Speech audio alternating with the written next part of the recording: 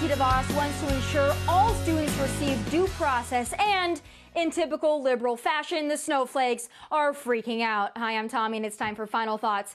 Education Secretary Betsy DeVos put forth major changes to federal enforcement of Title IX, the statute that deals with gender-based discrimination and sexual misconduct in schools. The changes would largely restore due process protections for students accused of sexual assault. And you wouldn't think any rational or reasonable person would take issue with that, but then again, when have liberals been reasonable or rational about anything? Oh, just forget the liberals. Even the ACLU, which you'd think would support due process, takes issue with the changes. The ACLU, along with the leftist blogs, advocacy groups, and the Snowflake Coalition at large, insist rebalancing the scales of justice will cause victims of sexual assault to become less likely to report their rapists to campus authorities.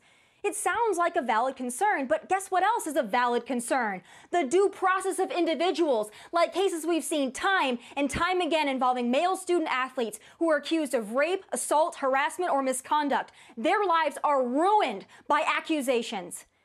Much of this falls on the shoulders of our dear former president, Barack Obama. In 2011, the Obama-era Office for Civil Rights, a sub-agency within the Department of Education that monitors Title IX compliance, published a Dear Colleague letter explaining new requirements for campus sexual misconduct judgment.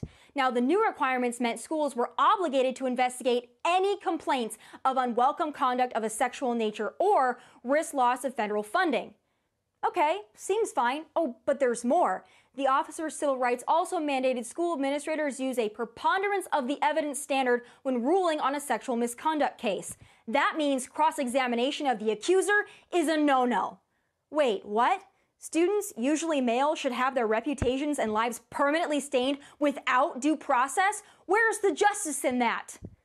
Look, rape or any form of sexual misconduct is to be taken seriously, and yes, historically it has been more difficult for victims to be heard, but that doesn't mean we try to compensate now by railroading the accused.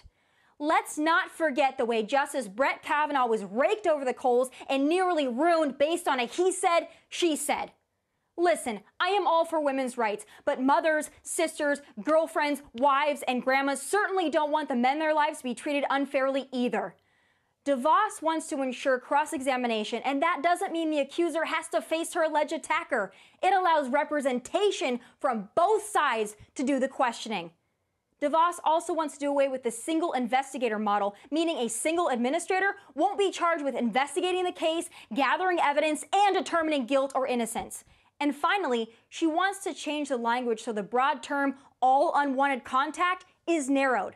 All of these changes are common sense. They protect the accused and the accuser. After all, equal treatment doesn't mean special treatment. This is America, and those are my final thoughts from LA. God bless, and take care.